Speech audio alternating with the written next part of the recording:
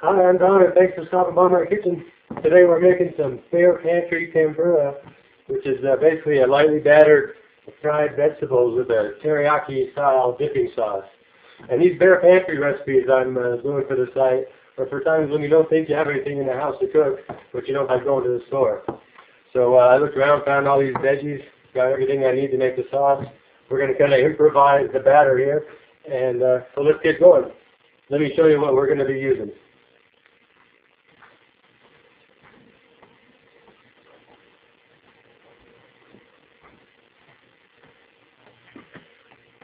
Okay, here are basically all the ingredients. I've got an eggplant that I bought. I was going to take some pictures of it for the website, but I think I'm just going to eat it instead.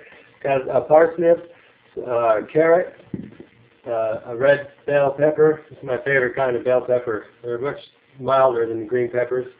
A red onion, some green onions. I'll probably be using these just to garnish. Don't know if I'll fry them yet. These are all going to be deep fried, thinly sliced and deep fried. And then for the sauce over here, I've got some soy sauce, some sugar, a little bit of cider vinegar, my favorite kind of vinegar, and garlic. I'm using a couple cloves of garlic. And where did my ginger go? Oh, here it is.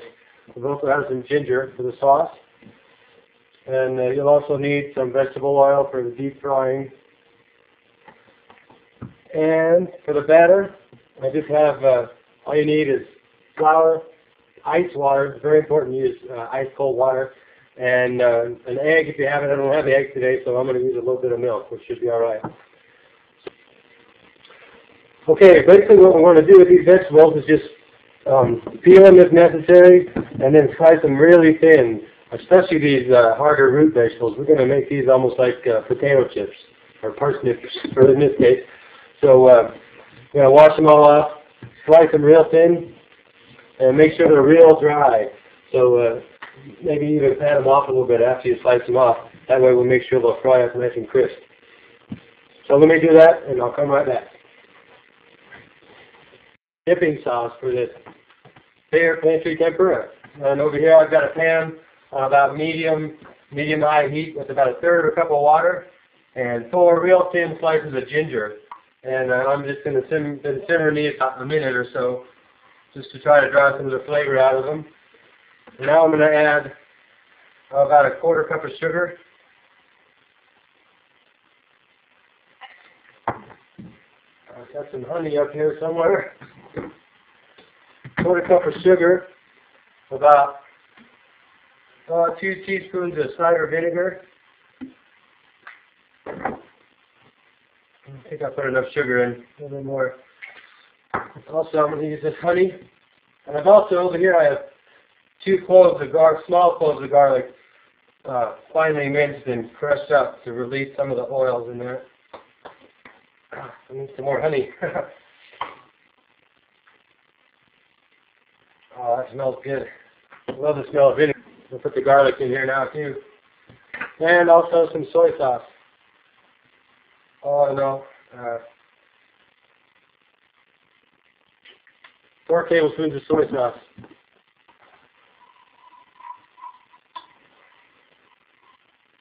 And now what you want to do is bring this up to a boil. Let it boil for just a second and then turn it down. It should thicken up a little bit. If it's thicken up enough, you can add a little more sugar. Or you don't even need it that thick. But this will let the flavors combine as you boil it and then let it simmer. And then just turn it off while we make the rest of this tempura recipe. Alright, now that that sauce is boiled and reduced a little bit, we're ready to fry the veggies. It's right here. So in here I have about a 1/2 cup of sifted flour, a 1/4 cup of ice cold water, 2 tablespoons of milk, nice thin batter. You don't want to get too much coating on the veggies. And also over here on this plate I have some more sifted flour ready to put the veggies on here to fry them up. You're going to want to get a nice thin coating of the flour on them. You can even just shake some more over the top.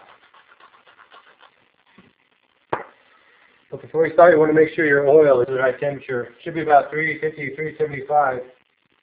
And it'll be hot enough when you put a piece of whatever you're frying in, and it sizzles nice and quick right away. So mine's not quite hot enough, so let's hold on 1 second.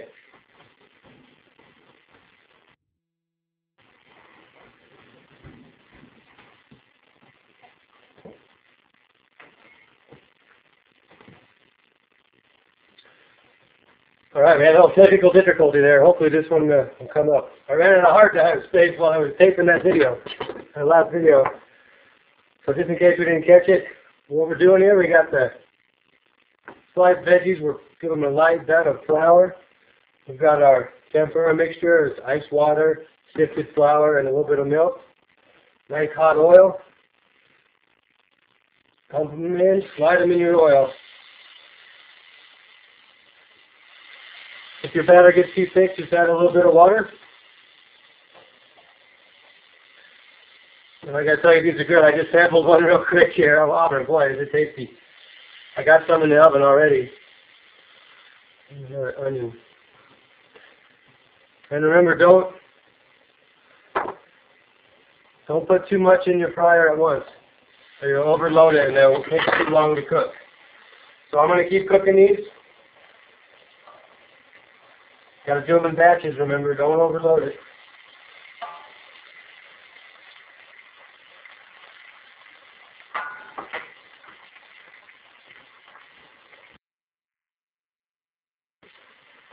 Okay, I'm down to my last batch of tempura, and I've got some warmed up in the oven here still. It's best if you eat them right away, so when you're doing this at home, just get everything ready, hop in the kitchen, and fry these things up real quick and serve them to your guests, and the hotter the better. They're going to love them. Alright. For the purpose of the show, I had to save up a few to make them all for you, but we're almost ready to go. So I've got that sauce we made earlier.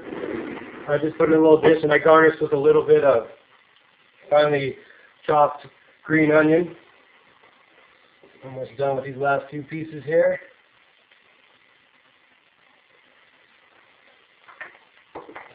All right.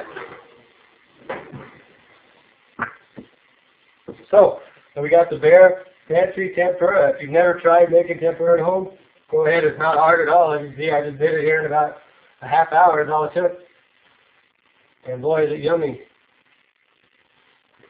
And I bet your friends will love it too if you make it for them. So let's set these up here. We've got our sauce. Some nice hot ones. Oh, those are a little too hot. Got eggplant, parsnips, zucchini, red pepper. Broccoli would be really good with this. I love tempura broccoli. And I've got some sesame seeds. I'm going to just sprinkle with those. Maybe garnish with a few more green onions. Alright, and that's it.